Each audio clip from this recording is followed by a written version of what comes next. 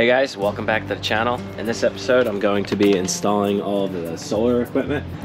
What I usually like to do before I install about $4,000 worth of solar equipment is install the front curtain so that anybody walking by doesn't see what I have in here and get tempted to steal it.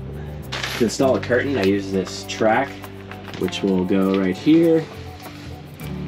I use these curtains that you get on Amazon. So first thing we need to do is just take a measurement from here to here and then unravel the curtain track and cut that down the sides, and we can use the miter box with the metal cutting blade.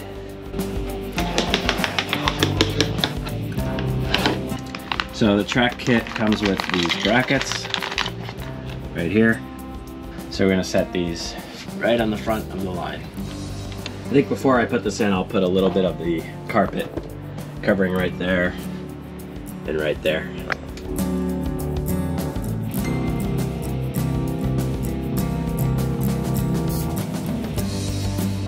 Of course, I'm using my angled drill bit again to get in here.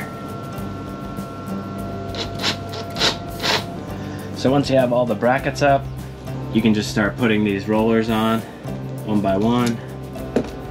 I use about 10 of them. I use these little clips that I attach to the rollers that will hold the curtain up. These clips are not included in the track kit, but I have a separate link for them.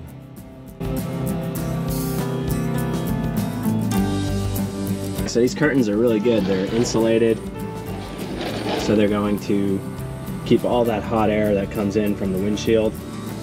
And they're also blackout curtains, so they won't let any light through. So they're going to need to be altered. I'm going to need to take a foot off the bottom, and you can see they have these little loops here. Once you take a foot off the bottom, this will sit nice and flat and perfect. You can do that at a dry cleaner or a tailor, or if you have somebody with a sewing machine. Now I'm just getting everything laid out where I'm going to be setting it up. And I've cut some pieces of plywood because I need to box in the wheel well here.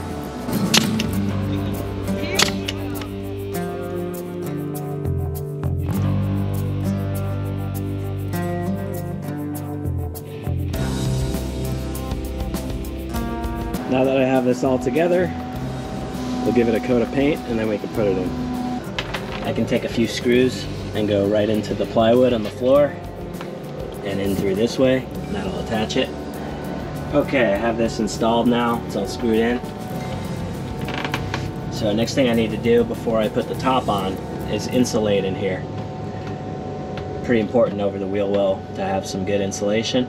And if you remember from when I did the spray foam insulation episode, I saved what I had left in the spray foam. And remember I said if you leave the tip on, you should be able to reuse it.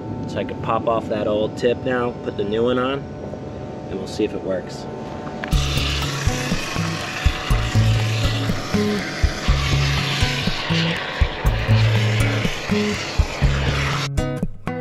I think I finally decided on a layout. I'm gonna put the 3 batteries like this, and I'll have the charge controller here, the inverter here, negative bus bar go there. So that should work out nicely.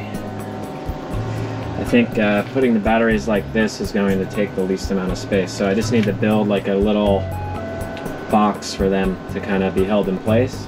That way I could still put the water heater over here.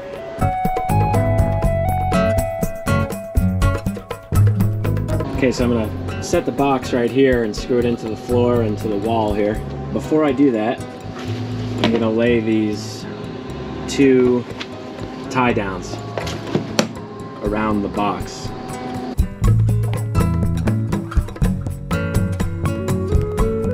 So I haven't screwed it in yet, but this is how it'll go, and then I'll just cut the excess of this off here.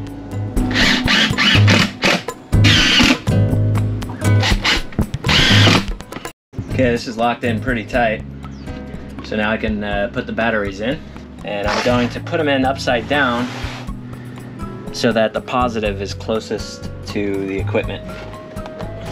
So actually, before I put the batteries in, I'm going to cut some of this thin rubber just so the battery doesn't vibrate around and make a noise against the wood and the other batteries. It is safe to mount lithium batteries in any orientation because they don't have any liquid inside of them. But if you're using any other type of battery, you may not want to mount them in this way.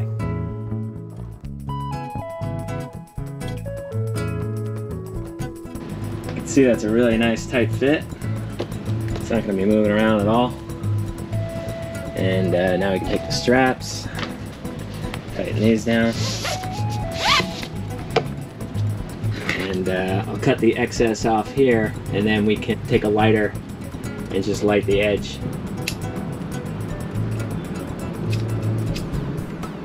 That'll keep the edge from fraying.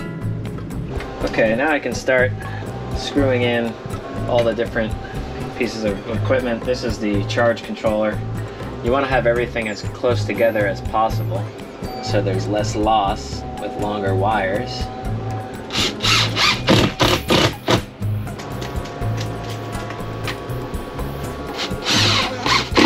The inverter comes with these little shock-proof pads, which just slide into the track like this, so there's a little bit of rubber above and below the screw. So that should look like that, and now I can just screw that straight into the wood. Next, we're going to install the fuse block. This should be perfect right here above the wires that are coming out. Next, I'm going to add a 100 amp breaker for the battery cable coming from the vehicle's battery for the alternator charging. So this comes to right here, and I'll add the breaker right here on an angle like that, so that I can also extend the wire from here to the charge controller right there.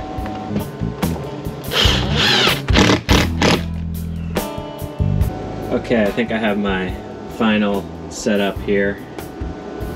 I'll go over this in more detail once I have everything connected.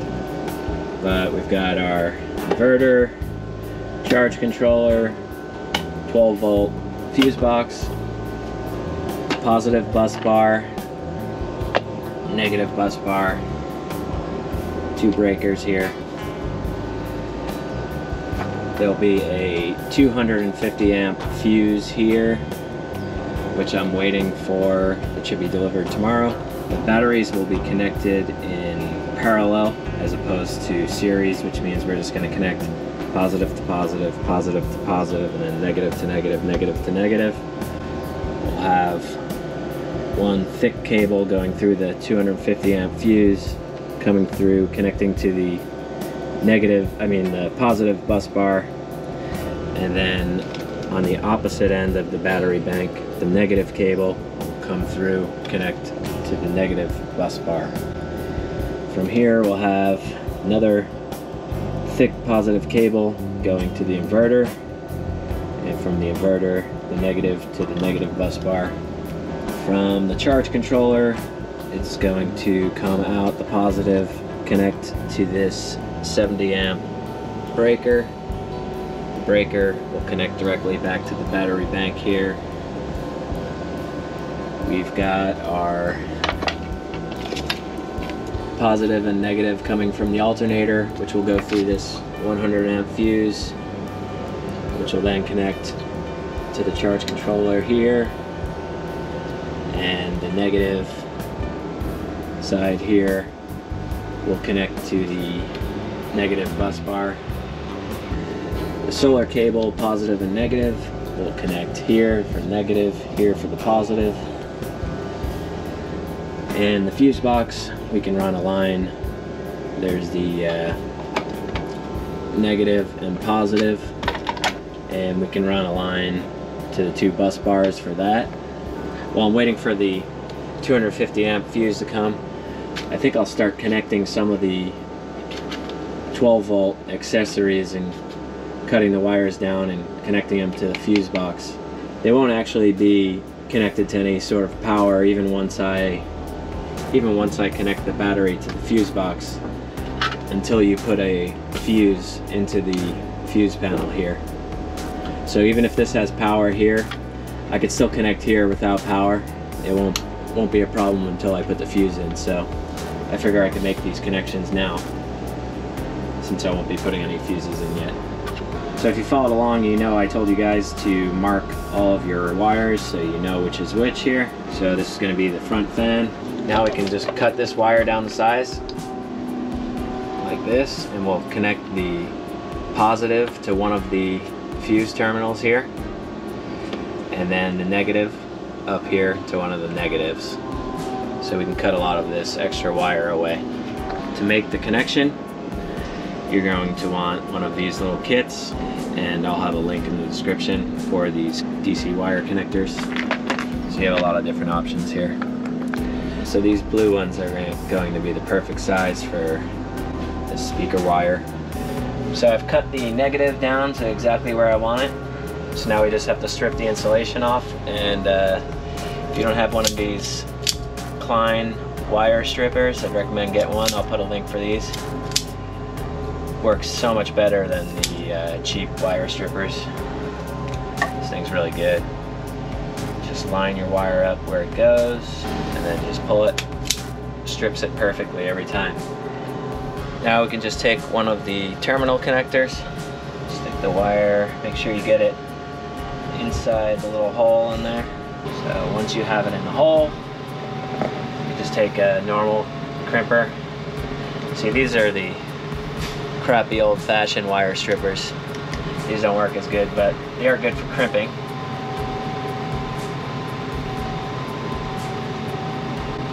Nice crimp, check your connection, make sure it's not pulling out. Now you can take your lighter and melt the heat shrink. And we can now connect it to the fuse box.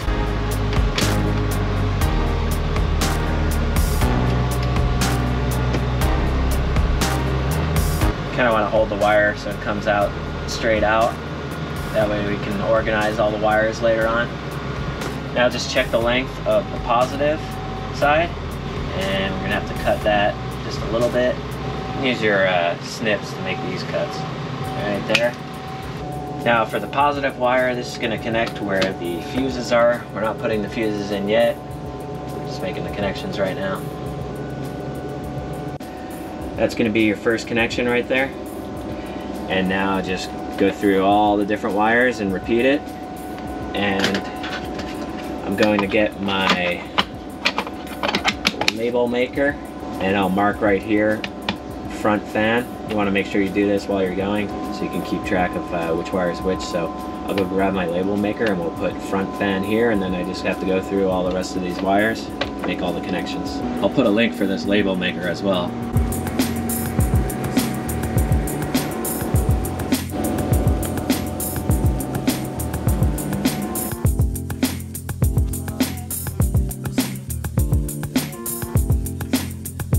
Still waiting on the delivery from Amazon to finish the solar system. So I think I'll take this time now to connect all the outlets and switches. Not going to go over how to wire those. If you're connecting a solar system, hopefully you already know how to do that. If not, there's plenty of YouTube videos on that. If you don't know basic wiring, this might be too complex to try to tackle this whole thing on your own. All the outlets are in, and pro tip, make sure all your screw heads are facing up and down like that.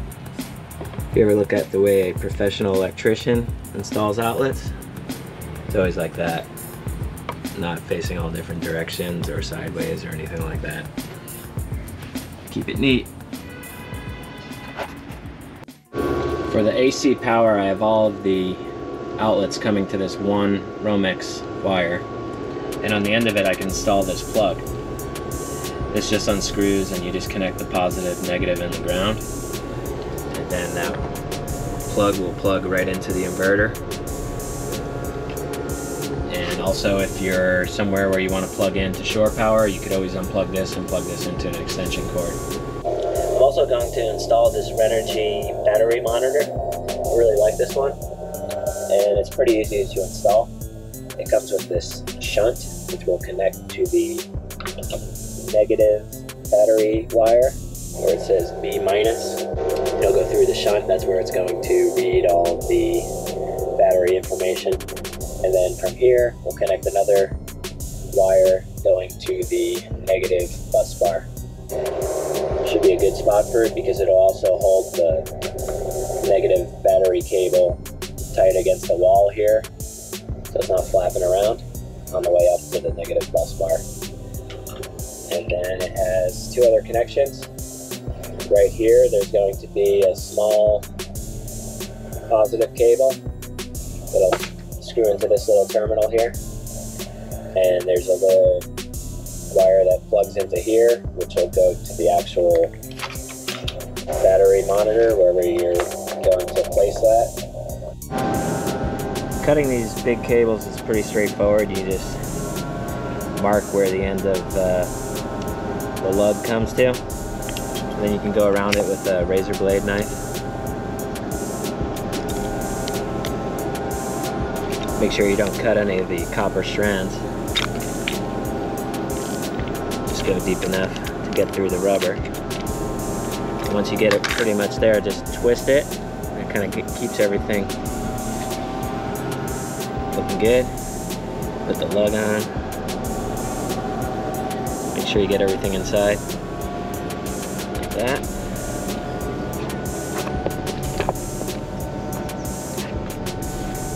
Now this goes here.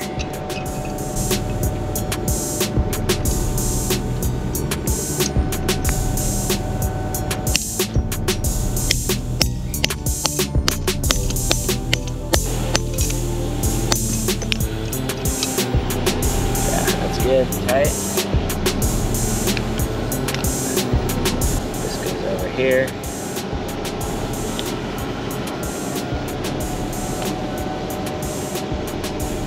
Make sure the terminal is not going to come into contact with the rubber. You don't want it like that or anything.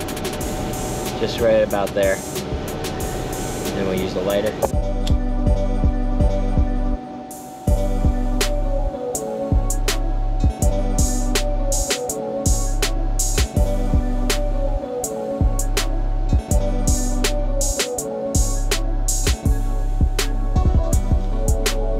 You should have a nice clean connection here. I've already got the first negative one on. This one's gonna go from here to here.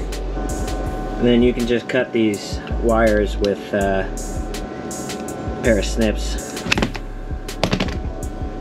So now I've got this at 7.5. I'll just take off a little bit here, put another lug on it, and it should connect right there.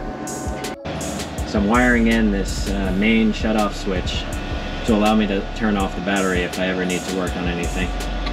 And it's pretty simple to wire in. Just like that. Then this will get screwed to the wall. Here's a 250 amp fuse.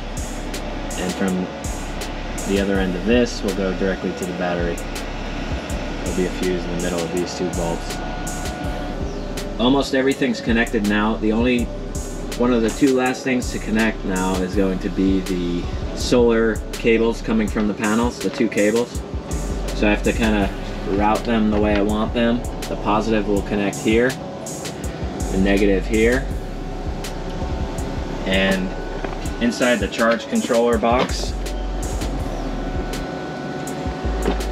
they provide you with the terminal connections that will crimp onto the end of the solar cables. I went ahead and put a big blanket over the roof so the panels won't produce any power in the wires. So I'm going to completely cover up the panels up here. That way there won't be any power coming through the wires while I put the terminal connections on. Okay, I have the two solar cables cut down the length. I have the terminals on there, and I just put a little piece of rubber on there to protect the connection so it doesn't touch anything while I'm working on this. So before you connect the solar panels, that's the last thing you're going to do actually. First we're going to make sure the battery's connected, working properly on the charge controller. So I'll flip this switch here, and that's going to supply power to this. I checked that it's already working actually.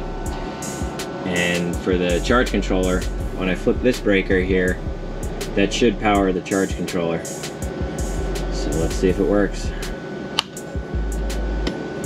Nice, very good. This is showing the battery has a normal charge. This green light here, we need to change to a blue light since we have lithium batteries. And you can do that just by pushing this button here on the side. There's a little tiny button right there. And when you push that until we get a blue button. So now it's blue. That's perfect. And I think it looks like it's blinking on the camera, but in real life it's not blinking. Battery's connected and everything's showing good here. We can connect first the negative, then the positive. I've got the two solar cables connected here now. And this one just connects directly through the top where the opening on the little cover is. This one didn't want to lay flat with the negative cable going to the bus bar, so I put it out the side. It lines up a lot better that way. This little cover only has a hole at the top for the wire, so I'll just take my Dremel and I'll just notch for this wire here so that that'll still fit on there like that. That's no big deal. And the other side should go right on like that. So now when I remove the blanket from the roof, this light should light up that we're getting some solar charge. Very good, this is what you want. A solid red light means it's bulk charging. And if we look at our battery monitor, it shows we're bringing in 11.3 amps, 11.4. Charging at 155 watts, it's still increasing, that's great. So you'll notice that this is showing 100%. Once this reaches full voltage, I'll need to recalibrate this and set it at 100%. So when you first turn this on, it's going to show 0%. So I'll show you what it'll look like when you first turn it on. It'll look like this when you first turn it on. So to calibrate it, you just hold the up arrow button for 3 seconds. And then it'll show 100%. So we'll just need to wait till this 13.4 reaches, I believe it's 14.2. When it reaches full voltage, then we'll just recalibrate it again with the up arrow. So when you first turn it on, you can hold the left arrow button for 3 seconds. That'll bring you into the main menu, and then you can set how many amp hours you have on your battery. So I have 3 batteries that are 100 amp hours, so I set it to 300 amp hours. But once this is charged, we'll reconnect everything. So now that we're charging with solar, we can start putting our fuses in and finally get the fan turned on in here and cool things off. It's gonna be nice. The battery monitor is also gonna come with a couple other cables. This red one is if you have a smart alternator, like on the the newer Mercedes Sprinters. The Dodge doesn't have it, so we won't need that cable. Won't need this one either. Looks like a telephone cable. This one you're gonna need. This is a battery temperature sensor.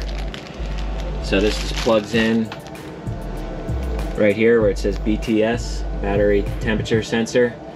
And then you can run that cable along here down to your negative terminal of your batteries and just zip tie that right on there.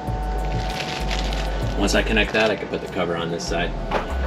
Here's the battery temperature sensor, just running through here. I have it coming down. I just kind of zip tied the extra wires together, and I have it zip tied right here to the negative terminal. So if this gets too hot, it'll let the charge controller know. I have this little box of all different fuse sizes. I'll put a link for this and everything else in this video. So now that everything's connected, I should be able to just put the fuses in and everything should start working. These just push right in like that.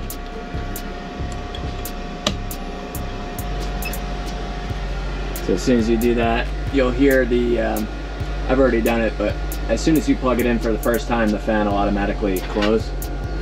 But you'll see it should be working now.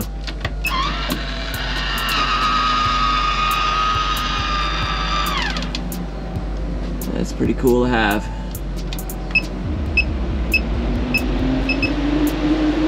And of course we can use this on the remote as well, but I think we'll just use this for now.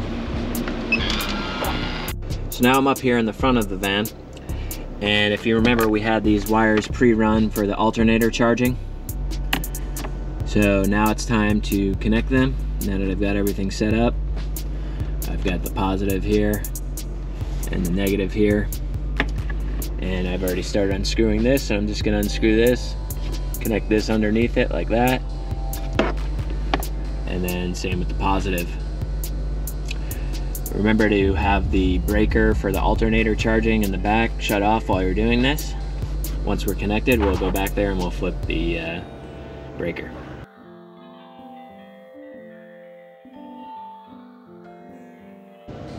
Okay, this is all connected, and remember, if you have a smart alternator like on the Mercedes newer Sprinter vans, you would need an additional wire running up here connecting to a fuse that only turns on when the engine's on. But since this is a regular alternator, we don't need that. You can see now this is lit, so the alternator charging is also working. The solar batteries are actually full now, so the solar is actually charging the vehicle battery.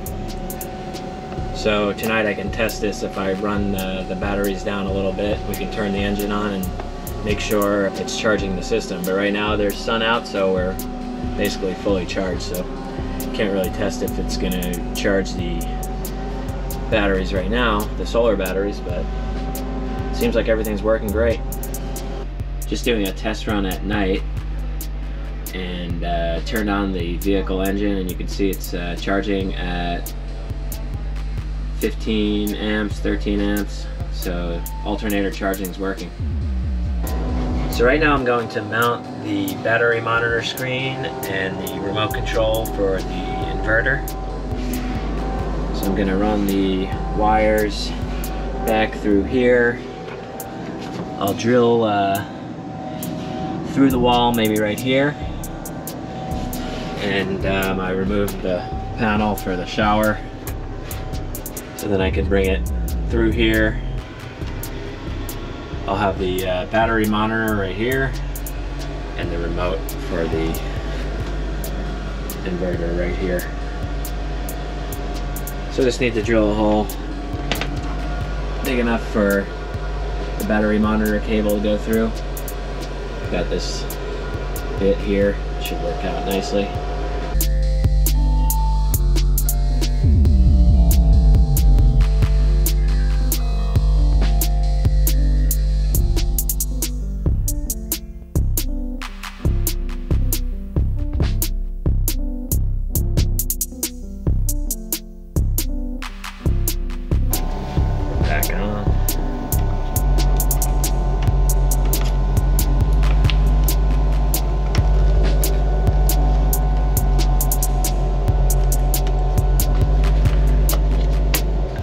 This takes 4 screws in the corners. Everything's connected now and working, so let me show you a brief overview of how I connected everything. Basically, we have 2 solar wires coming in from the roof from the solar panels, and if you missed how I wired or mounted the solar panels and wired them, that is on episode 2. I'll link that below. But you have the negative solar cable coming in right here to the charge controller, and the positive solar cable coming in right here to the charge controller. From there, we have a 4-gauge wire going through this 70 amp breaker, going directly to the battery positive. I have the batteries wired in parallel, which will keep it as 12 volt. If you go in series, it'll be 24 volt. So connect the positive to the positive to the positive, and that's with a 2-aught wire. Negative to the negative, negative to the negative. You have to take the positive from one end of the battery block and the negative from the other end of the battery block. That's very important. The positive comes out here through this 250 amp fuse, goes through here into this switch. From the switch, it goes to the positive bus bar.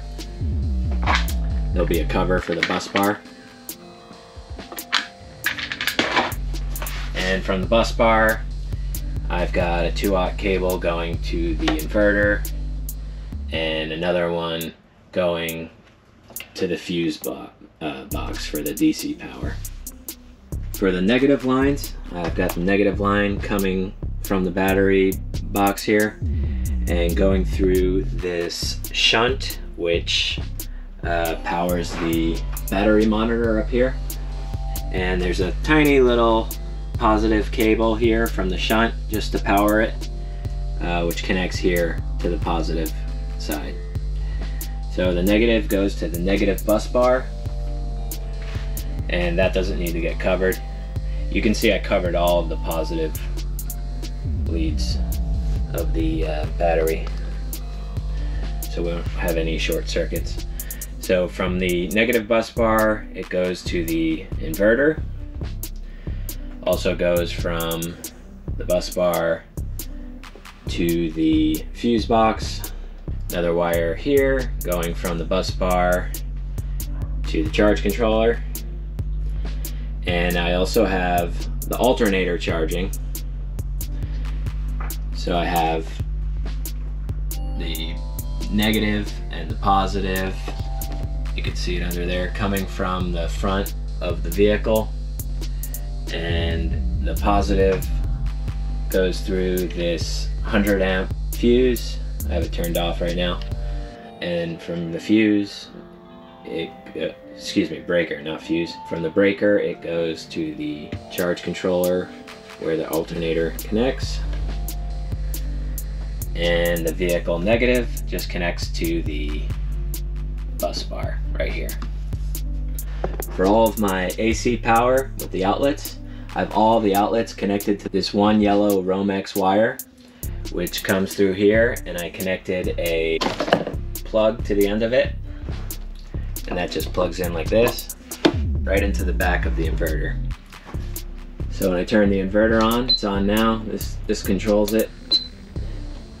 When I turn the inverter on, all of the outlets should work. I've got this light connected here, just to test the outlets.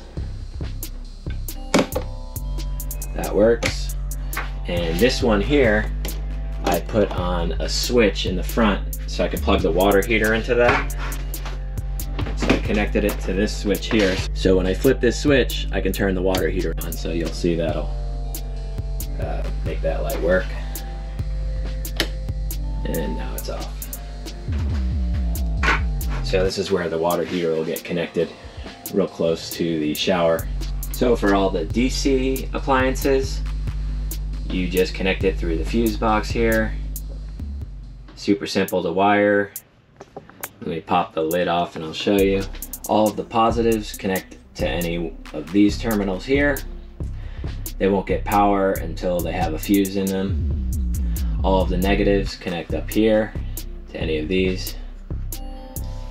I have the inverter grounded to the fuse panel, and the whole system is grounded through the vehicle's negative that comes up to here. So if you follow that all the way up to the front of the vehicle, that negative terminal it's connected to is grounded to the chassis. So the whole system's grounded to the chassis. And that's it. We've got power. Everything's working perfectly. It's a super easy, simple system that I think pretty much anyone could do. If you guys have any questions on anything I did here, just go ahead and leave a comment. I do respond to all the comments. If you need me to go in more depth on anything else that I did here, just let me know in the comments, and if enough people would like it, I'll make another video on it. I did use 3 batteries on this build because I'm going to be using an induction cooktop and an electric water heater. But all of my previous builds, I've always just used the 2 Battleborn batteries. That was more than enough because I had a propane water heater and a propane cooktop, and it's possible you might even be able to do my setup with 2 batteries, but I like to make sure power will never be an issue. So I went with 3 here. These are pretty expensive batteries, but I really feel they're the best batteries you can buy. If you ever have an issue, they're really good about replacing them. Click on the link in the description below. I'll have every single item here listed, and just a couple clicks you can copy this whole setup. Super simple, easy to do, and everything just works. It's great. That's gonna do it for this episode. I hope you guys got something good out of this. Please like and subscribe if you haven't already. Next episode I'll probably be starting on building the bed frame. Things should be getting pretty close to being finished after that. Thanks a lot for watching.